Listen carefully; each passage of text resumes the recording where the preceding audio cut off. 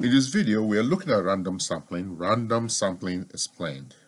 Now, the question is, what is random sampling? Now, this is a very reliable way of sampling the population, and it is used, it's very popular, used by survey companies, marketing companies to get a sense of what the market looks like, to get a sense of what the population thinks about their products. Now, there are a few things we need to know about random sampling. And the first thing is there is a population, right? This is a population. And you want to know something about this population. So let's say this is a population of school kids. And they are up to 1,000 school kids, right? And you want to know something about this number of school kids. For example, kind of lunch. This is lunch, right? The kind of lunch they prefer.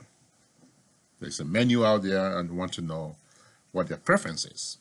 But you don't want to ask the entire 1,000. That would be too much. And you don't need to ask the entire 1,000. And that's where random sampling comes in. So we'll put that here. So now we have random sampling. And in random sampling, as the name suggests, random, right? That means we're not deliberate in picking the sample. Now we have to determine what is the sample size of the 1,000 that we need, right? So we determine that we just need 30% of the 1,000. That's equals to 300. So now the next task is to choose 300 from the 1,000. And again, that's where random sampling comes in. And so that means we put all 1,000 names in a bucket. This is a bucket, okay? And all 1,000 names in the bucket, and it is shoveled pretty well. And we pick randomly 300 names. 300 names from the bucket. And once we have our 300 names, right, that is they're picked randomly, we have our sample. So 300 names equals to sample. This is the sample. And this sample is what we call representative of the 1,000. They represent the 1,000, representative of the 1,000. Okay?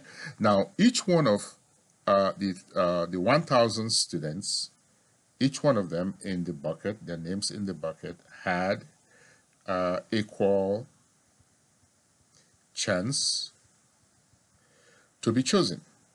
Equal chance, right? And because they had an equal chance to be chosen, it means that there was no selection bias. No selection bias. It wasn't there. It was fair, it was straightforward, and we can take the results that we get eventually.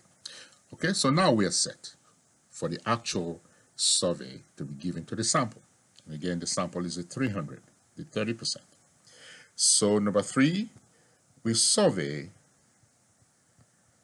the sample and ask them what they would like for lunch, and ask them for the different menu out there for lunch, right? So let's say out of the 300, this is the result. Out of the 300, 250 say they like spaghetti, right? They like spaghetti for lunch and meatballs. Let's put that here. Meatballs for lunch. Now, 250 out of 300 is 83%. So 83% of the sample say they want or they like spaghetti and meatballs for lunch. Right, so now we can take this result and say and make a conclusion about the 1,000 students, right? About the 1,000 school kids. We can say, make a statement here. The school kids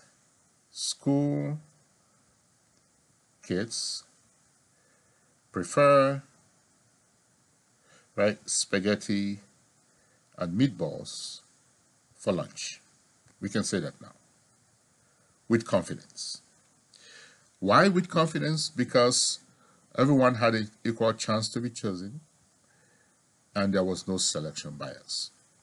So this preference, the 83% that we are using to generalize about this population, is reliable.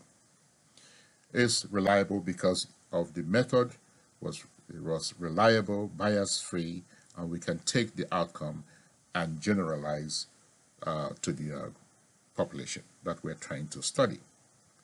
That is random sampling.